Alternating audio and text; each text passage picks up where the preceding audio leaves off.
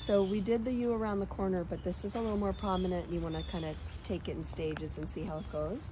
So I'm suggesting that we cut in a couple windows so the sun can get in, start going on the new growth. So then when you blow this down, it's not quite as severe. Okay, good.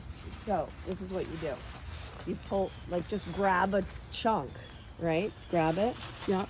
And Trim it off. you can get in here. Start. It's like this is like a broccoli. It is. Piece of So remove. you get some broccoli stalks. Remove bits of out of broccoli. here. Yeah.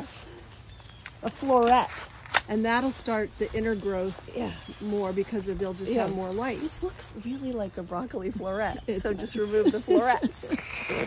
Okay. And then you can see there's these holes. Yeah, perfect. Right? All right. Let's do another one here.